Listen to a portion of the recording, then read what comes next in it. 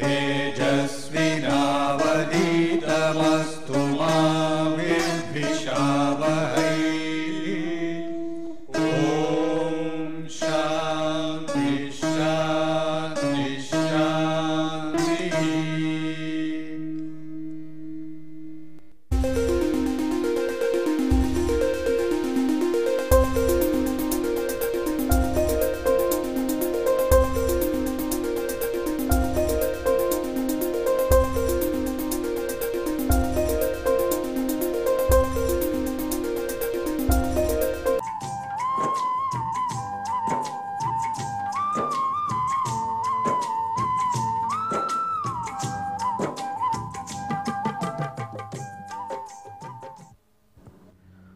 In the previous lecture, we saw about 4 different memory models. That is, basically they include segmentation and paging in different ways. Okay. Now, let us quickly take a look at it. As part of the program, CPU generates an 8-bit address, right. So, it is there as part of the program. Now, when you have an 8-bit address, sorry, when you have an n-bit address, when you have an n-bit address, that is general, it does not mean that you are going to have those many memory locations. Okay. So, in general, again what you say is you have, as the address space size is 2 to the power n. Okay. Since we do not know that it may or may not really be available, that is physically be available, we say okay, as far as the user is concerned it is available, and so we call this as the virtual address space. What we mean is, if it is not physically available, this particular thing is going to be in the disk. That is okay. This we have seen earlier. Fine. Now, we had seen different arrangements such as pages and segments. Now, what is the rationale behind these things? Essentially, this address space is logically divided, okay, logically divided into different functional, okay, they are logically divided into different portions, in which functionally you will find one particular unit, such as say just the code or the program, okay, or the data in general, or that particular portion may be used for some temporary storage, that is stack, and so on. Or even if you take specifically data structure, for instance, you can have a logically cohesive unit, that is a single unit for storing, let us say, tables, okay, say some tables, or array of data, and so on so forth. Now, this the programmer really is concerned with, because the logical part of it is more programmers. Okay. Now, in contrast with this, what we are going to have is the physical part, that is pages and the physically existing memory and so on so forth. Now, since we do not know about the size of each of these, that is going to vary from application to application, and so generally we say that whatever the particular space divided into some logically divided into some units, okay, we say that we call them as segments, okay, we call these as segments, and within a segment you are going to have one or the other type of information. Okay. So, we talk about a code segment or a data segment or a stack segment and so on so forth. Okay. But the size of it is going to vary from application to application, and so we say that segment size, okay, is meaningful to have it as variable. Okay. So, we talk about a variable segment size. Now, when portions of these segments are brought into the memory, so that the CPU may finally access them, right. Well, unless CPU accesses, there is not going to be any program execution, is it not? So, CPU accesses the memory and the portions of this will have to be brought into the memory.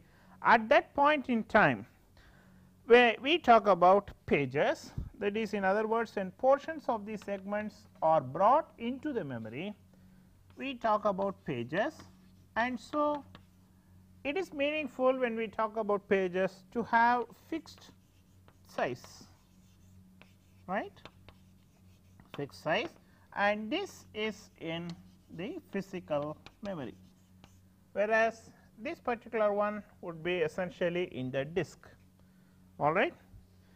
So, now we have to do the address translation accordingly, because the starting point is what we may call as a logical, this is the other term, same as virtual address, we start with that.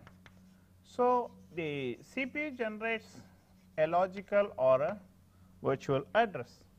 So, this particular address goes, and when the address goes, the appropriate segment to which this refers to must be got, right. So, we had first there is a first part, that is the segment must be identified. So, that is the first one. So, how to identify that information, okay, segment identification. This information should have been made available earlier itself, say in the form of some tables. So, generally these are called segment tables. So, these tables have the information, and so when an virtual address comes, the segment in which this particular thing is available will be picked up. Okay. And so, you can see that from the logical or the virtual address, first there is one level of translation. Some people call this as a linear address. Okay. So, this is one level of translation, and then this will have to be looked into from the practical point of view, that is in terms of the pages in the memory. And so, the next one will be corresponding to this segment identification. What we have is a page identification. Okay. Page identification. Where is that information available? Again, in some page table. So, actually these are all stored a priori and made available to the system. So, from the page identification now comes the final translation of from the logical to physical address. Okay. So, that is what it is. In fact, before we considered the logical this one segments, before we considered the segments, we started in fact as if this was the virtual address. So, right, remember the sequence in which we came to this. So, we were only talking about a translation from the logical or the virtual address to physical address, and then we saw the reasons why by having pages of fixed size there can be problem, because how big the page should be. Okay. And then we said, okay, let us have fixed page, which is meaningful from practical point of view, but then have variable segment size. So, now with the introduction of segmentation and the segments, we are starting with the virtual address or the logical address to one translation called linear address, from which we come to physical address translation. Okay. Now, good. Now, let us just look into the details of this in a little more. Okay. So, we start with the virtual address, which is in the disk. Now, you know that. So, essentially that particular address will consist of two parts, right. We are calling that as, say, offset. What is that virtual address? We already seen. Virtual address essentially is going to identify a segment, and so one part of it will be the segment offset. and another part is going to identify the segment itself. Okay. So, generally this one is called segment selector part, okay. Something which identifies the segment. Okay. Now, the table is being made use of. So, the table will essentially in stored say in the memory, okay, and there may be many entries in that.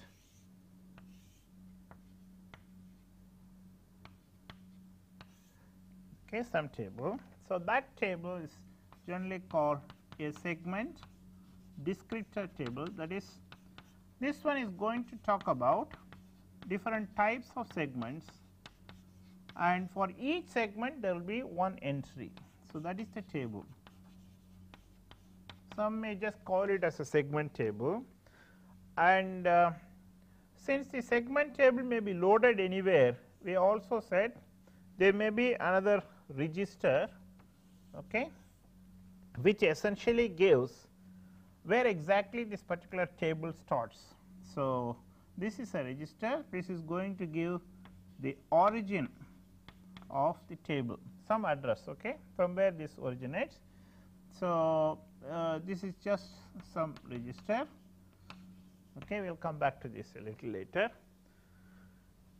Now, the register will tell where the table starts, and the segment selector will identify which, because it is going to be one entry, not necessarily one byte, okay. There may be a multi byte entry, one entry for each segments that are there. So, the segment selector will identify which segment. Let us say if this is the segment that has been this is the entry which corresponds to the segment that is being identified by that.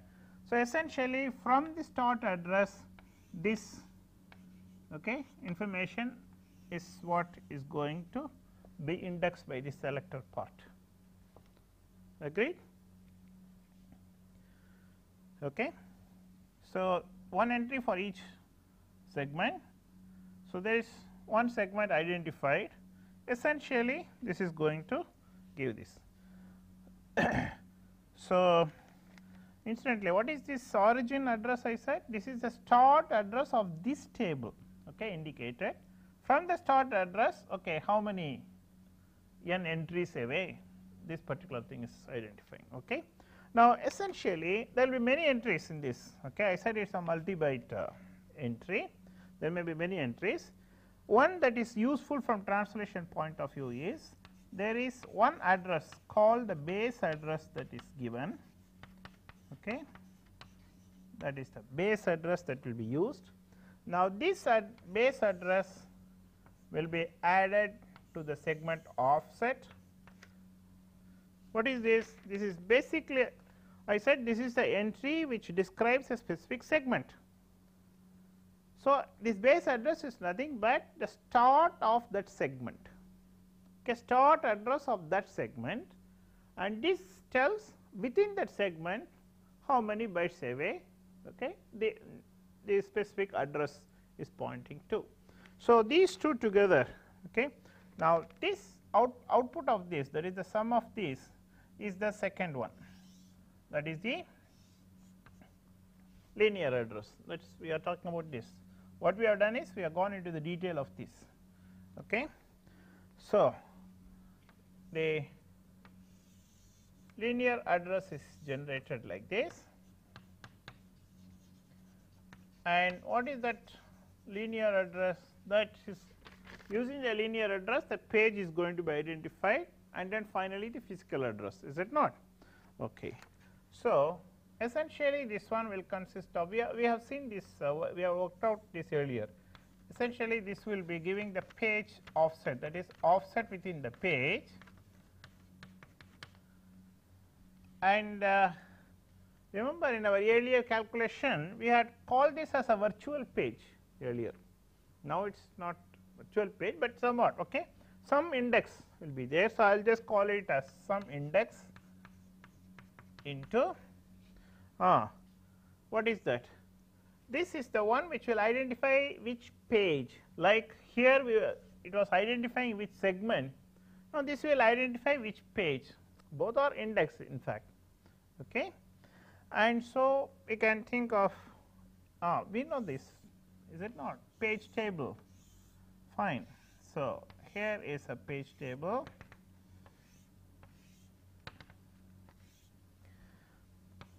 So, similar to the other arrangement where the start address or the segment table is indicated by a register, here also we can have another register which similarly gives the origin of this page table. If that is so, then in case, what is a page table? Page table contains entry for each page. Okay. So, the relevant entry for this address will be got, basically we should know this one. Okay. This will index into the page table and say similar to this, it is not different, right, similar to what we had in the segment, this thing here also we have. So, this will basically identify which page, and this particular page table, okay, among other things, for instance, it may straight away give the page physical page address, we were calling it physical page address, right, that was the thing that was available from here, or it may just, in other words, it is basically going to tell which page. Okay. So, let us say it identify which page. So, in which case it is the page number it identifies. You can see that the there is no difference between that and this, right. Here we were talking about start address of the segment, here this is nothing but start address of that page. Okay. It is not different. Now, we know that the physical memory is divided, okay, into fixed pages size, right. So, suppose this is our starting page, page number 0, fixed, no. So, that is page number 1 and so on so forth, okay, memories. So, a specific page, whatever is some page, okay, number n. So, that is what this particular thing is going to identify.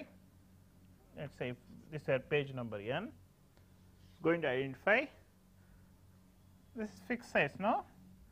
So, within this, incidentally, what is this? This is our physical memory.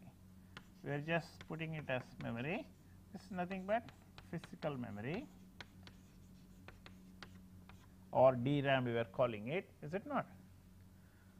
So, page number is identified, and this page offset is just it is an offset within this one specific address, right. So, that location, so this is one specific location address of the location, and this may be, this particular location may contain an instruction or data, whatever, agreed. So, ultimately for identifying the contents of a location which will be an instruction or a data, all these things are done, right. Now, the page table will be having information on whether a specific page is available, if so where it is available, and so on, because we said earlier any page. Now, this page table will have entries for all the, okay, originally we are calling it as virtual pages, all the pages, right. All of them may or may not be physically present in the memory. So, this will give information whether a particular page is present or not. If it is present, then it will also tell where it is, and so on and so forth. Okay. Good. So, now you can see that the translation from one to the other. So, finally, where is our physical address? This in fact what I indicated, this in fact is the physical address, that is of physical address of the location whatever is, this in fact is the address. So, that is what we had seen from the logical address translation to linear address, from linear address to physical address. So, that is what we have got here. So, throughout you can see that essentially the address will an address vector will consist of two parts. One thing which will identify which part it is, which segment, which page, and another part which will identify specifically within that segment or page where exactly it is. Okay. So, it is like having an address x, y, x indicating which area and y indicating which street, something like that, or x may be the street, y may be the specific door number, okay, somewhat like that. That is what it is. Good. Now, we had talked about protection, right. Let us talk about that in this context, because earlier we were mentioning while discussing the page table that the page table entry will have this protection, but after segment was introduced we said it may be better to have that protection information rather here than there. There is no harm, you can have in both places too if necessary. Okay. Now, this segment descriptor table is going to give description of all the segments that are there. Okay. Now, what are the segments? Well, apart from the user point of view such as the code, data, stack, etc. Now, we know that there is a system and the system may be used by different users. Okay. And the basic characteristics of system should not be altered at any stage, and it is possible that the different users make use of the same system programs that are available, in which case any user should not corrupt a system program also. So, now you can see here we can talk about system programs and user programs. I will call this as application programs, okay, user programs or application programs. So, we have system programs and application programs. That means both are software, both are programs. So, we can have for instance one segment descriptor table for system and one for the application or the user, right. That is, we can have, right, two different things, so that we can always define find where exactly all the segments related to system software are available. You can have one table there. We can have another table for the applications, that is from the user point of view, right. You can have two different register itself. In fact, specifically the system will be used, okay, by anyone, any user. Okay. So, we say that the system may be accessed in a global manner, whereas all the things that are related to the user, okay, all the things related to the user are more specific, or we may say local to that particular user, correct. It is local to that particular user. So, we can have a global table, you can have a local table, and what is it? Where are these registers incidentally? They are in the CPU, is it not? So, in other words, what we are talking about is the CPU architecture must include the provision of these registers, okay, that CPU must support this. In other words, now what we are talking about is the CPU having some extra features for what purpose? For offering protection at software level, right. So, now we really talk about a CPU having these features and possibly another CPU not having these features. Now, you can just see we started our series of lectures talking about a general purpose CPU and a special purpose CPU. That is, in the sense, we remember we were talking about it while talking about applications. We said we can essentially consist of the spectrum of applications spanning over a wide range, such as data processing applications on one hand, and then control oriented applications on the other hand. Now, when we talk about software, essentially what we have is the data processing applications. So, a CPU which has this kind of features, which will support and protect system software from the user software and so on. So, essentially they are for the data processing application, whereas from control application it may not be that critical, because once designed the CPU and the processor will go into the system itself. It will not be used by different types of users. For a specific application something is designed, and so we even talk about an embedded controller, right, embedded controller, and the CPU that is used for such applications is going to be very special, very specific. So, it need not have this kind of features. Okay. Some simple way of protecting these things will do, because once the program is developed and loaded, it is not going to be altered. Agreed? Good. Now, let us go to this. Suppose given a register such as this, at different times if different addresses are loaded, what does it mean? It essentially means at different times different start address of this table is given, which means different tables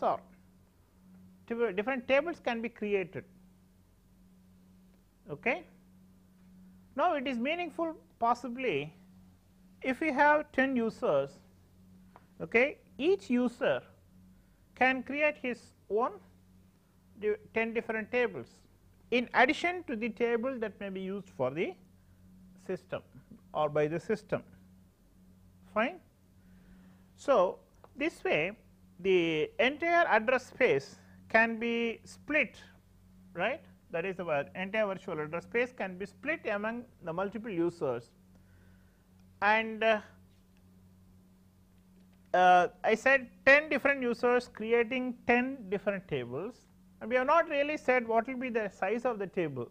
That could depend on the application, right.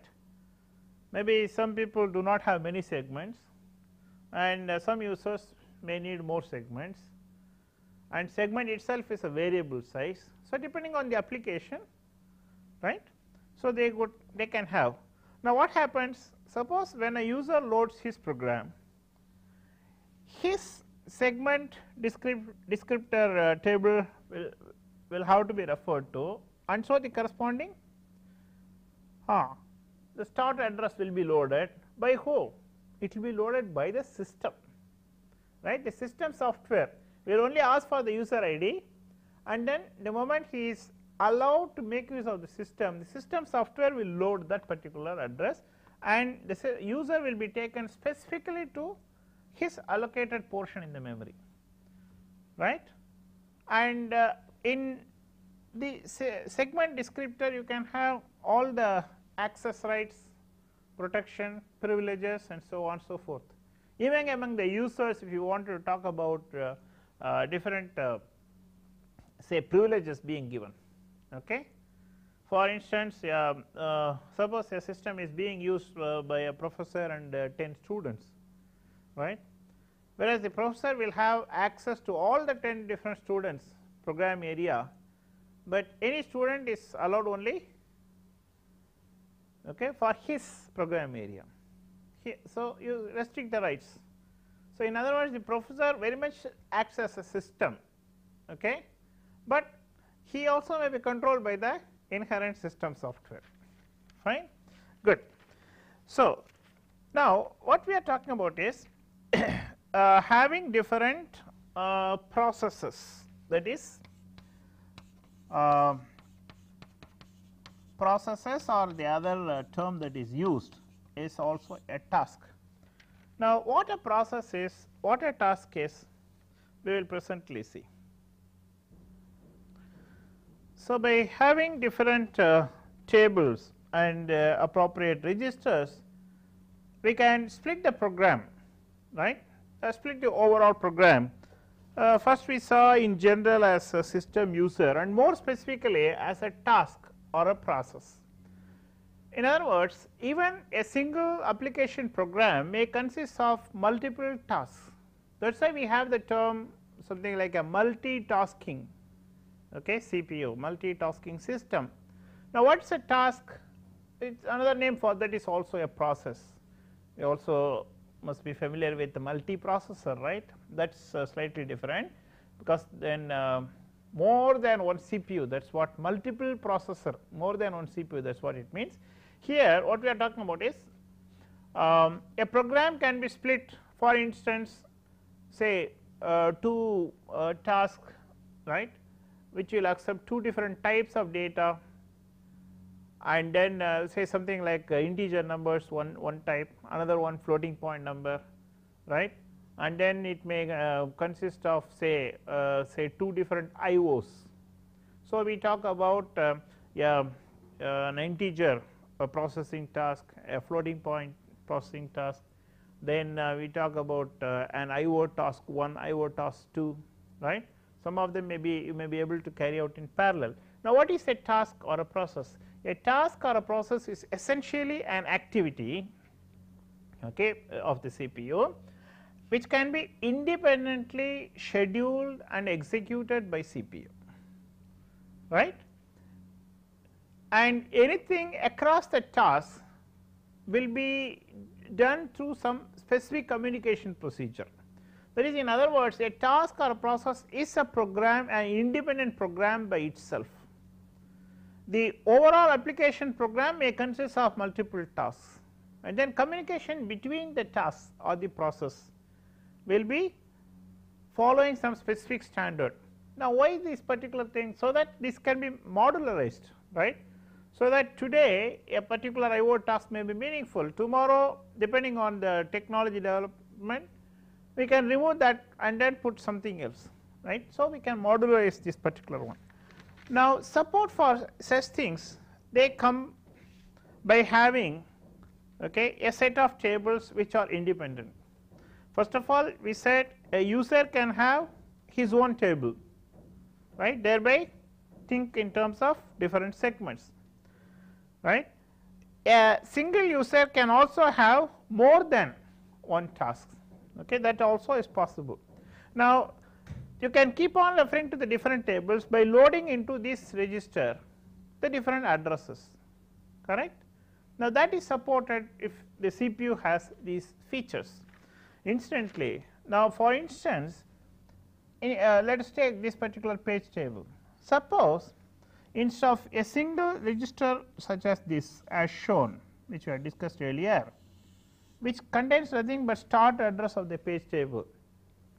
Suppose this register is replaced by another table, let us say, okay, instead of a single register, suppose we have another table, then just try to extend, and that table may be pointed to by this a similar register like this, forget about that. Suppose there is another table instead of a single register like that, then each entry in that particular table, because we are talking about a table again instead of this. Now, each entry in the table, right, will act like this register, which means each entry can point to different page table, that is what it means, agreed. And all these facilities will help a very large software development, because when different okay, members in the software group are working and developing, they will need to have all these facilities, so that they can create their own things and then some of these tables they may make it accessible by another software developer, and some of them they will keep only for themselves. So, thereby the communication between the software processes can increase. So, these are all features. Now, a register, a table such as this, okay, and also sometimes special instructions meant only for this kind of register, okay, special instructions which may not be used by the user. Now, all these things must be supported by a CPU which are meant for data processing applications. Okay. That is why you find that with the CPUs which can support all these kind of system features, that is generally we say features which are needed for operating system support. Okay. So, they will all come under the data processing at the data processing end, and somewhat complementary to this you have the control application oriented processors. Okay. Good. Now, let us not elaborate anymore on this. I hope now you understand a single processor, a single CPU. Okay. We are not talking about multiple processors here. We are talking about a single processor dealing with different tasks or different processes. Okay. Multiprocessing is not the same as multiprocessor. In the case of multiprocessor, we are talking about multiple processors. In the case of a multitasking or a multiprocessing, we are still thinking only in terms of a single processor which is capable of dealing with different tasks or processes. Okay. That is, at the software level only it is multiple, as the hardware level there is only one processor. And what is the restriction of one processor? One processor can handle only one instruction at a time, can be in only one state. Bear this in mind all the time. Okay. Whereas in the case of multiprocessors, it is a different story. Good. Now, in all our discussion, okay, we have said memory or let us say storage holds the data, right. Memory or storage holds data. Now, should it always be so? Is it that all types of applications is like this? That is in general. In general, we say it holds data. Data is the term we are using not in any specific manner. It may be instruction or a data. Okay. And then for better utilization of the CPU, okay, for CPU's performance utilization may improve, we had talked about memory hierarchy. That is, we said okay, memory holds something or a storage holds it.